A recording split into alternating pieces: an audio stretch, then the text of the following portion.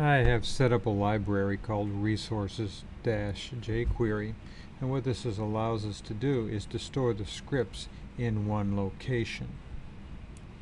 What I want to do now is create a page. So Site Actions, Create, and we'll create a web part page.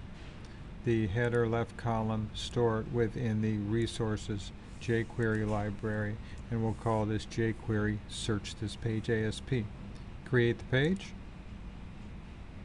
And now we'll add the web parts here. Add a web part, and we have to go to the web parts advanced gallery and browse for the web parts on our hard drive.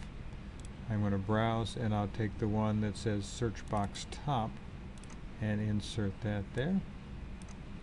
And I'll browse again and choose the one that says call to scripts bottom and upload that and drag it here.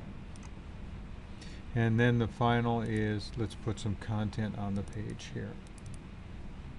Let's use that one. Upload it, and now we have content on the page. Go to exit edit mode, and now we can test our searchability here. I'll start off with C-O-N-T. Oh, that's pretty good. That works nicely. Good. And then I do C-R-A-S. Got a couple things there.